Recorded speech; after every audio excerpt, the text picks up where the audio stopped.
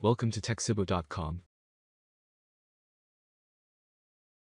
This is part 38 of creating responsive website with ASP.NET and Bootstrap. If you haven't watched the previous videos, either you watch the video or download the project files and database, links in the description. In this video, we are continuing the migration of our entire project Bootstrap 4.5. Today we are going to migrate the pending components. First, let's fix buttons. Open the sign-in page. The Here button is not visible.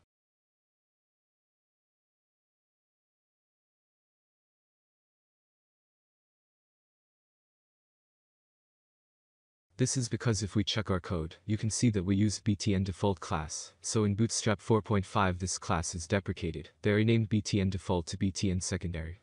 So here we can use btn primary. So change all our class to the new one, so follow the steps.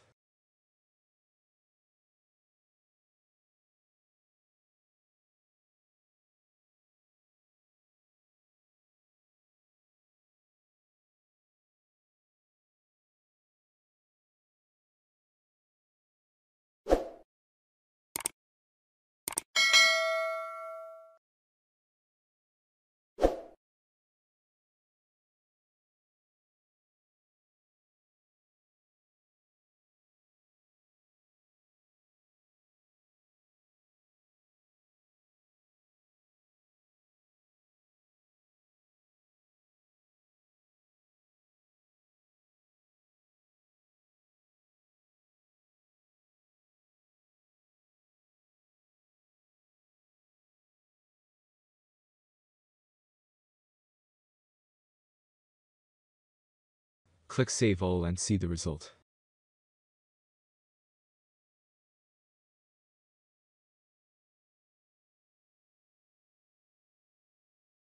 Here we missed fixing one of the footer section in the last video.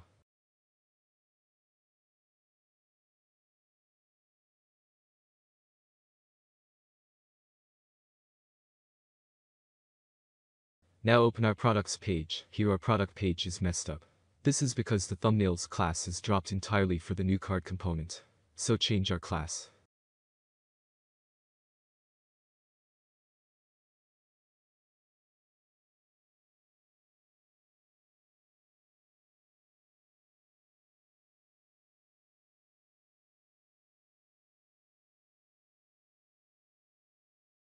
Now it looks fantastic. Now the product name area does not have much spacing. Also, the caption class is gone in this version of Bootstrap. So we are going to use the built-in spacing classes. Bootstrap includes a wide range of shorthand responsive margin and padding utility classes to modify an element's appearance. M for classes that set margin. P for classes that set the padding. Also, the sides T, B, L, R represent the top, bottom, left, and right respectively. X class set both left and right and Y set both top and bottom. So in our case, we can use P2, this set a padding of 2 for all sides. Also, we can add some padding to the bottom of the brand name, so we can use PB1. That means padding bottom.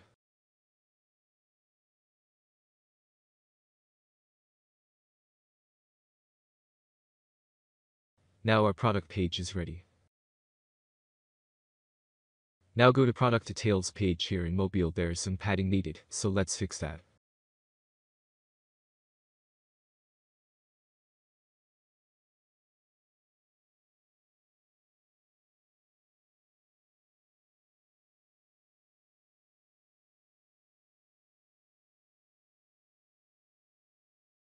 Now the product details page looks good. Now move on to the cart page. Here we missing the row class to the top division.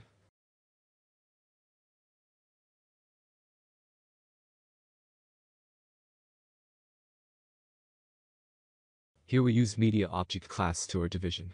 In media object media left is moved, so we can use shorthand codes.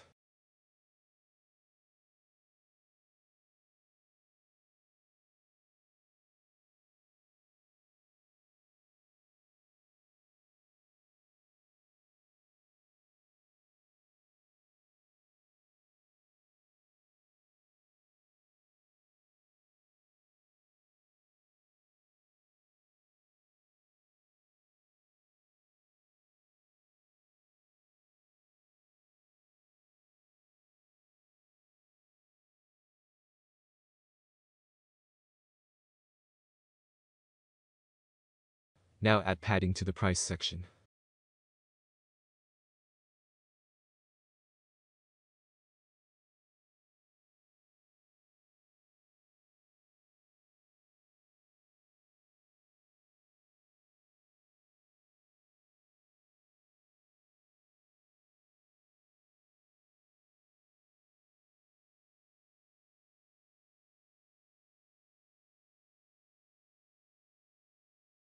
Now our cart page is fixed.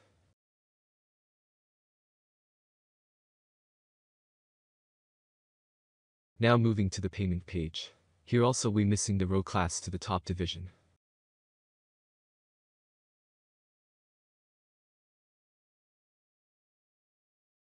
Change the float class.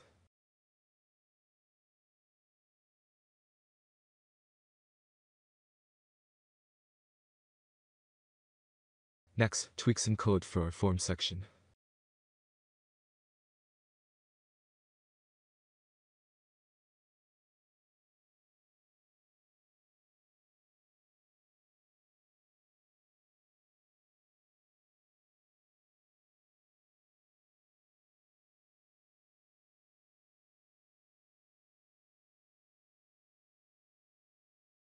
Now our form section looks more professional. Now moving to our payment method section. Here we are use tab, so in this version of Bootstrap, there are some changes in tabs also. First, add nav item to the list class.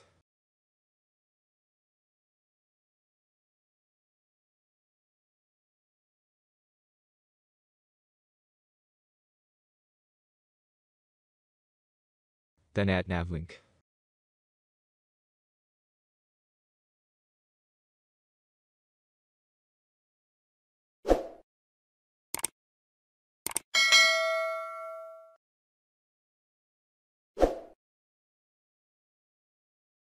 Finally, add the show instead of in. Now our project is migrated to Bootstrap 4.5. You can work with a lot of new features of Bootstrap with the help of documentation. That's it guys, I hope you enjoyed this video. Please subscribe to our channel and give a thumbs up, it helps our channel a lot, and don't forget to click the bell icon. Thank you.